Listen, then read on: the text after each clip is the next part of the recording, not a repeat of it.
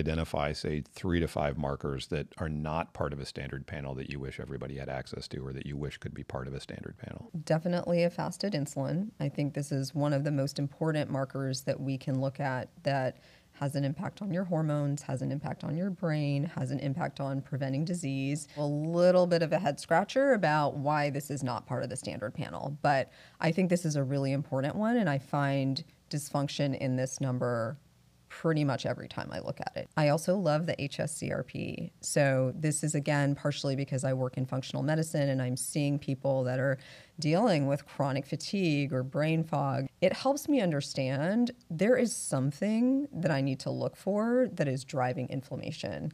And the most common things that I see is some kind of gut dysbiosis or kind of imbalance. So that could be, someone's got actually like elevated levels of inflammatory bugs that are sending signals to their brain that are causing fatigue.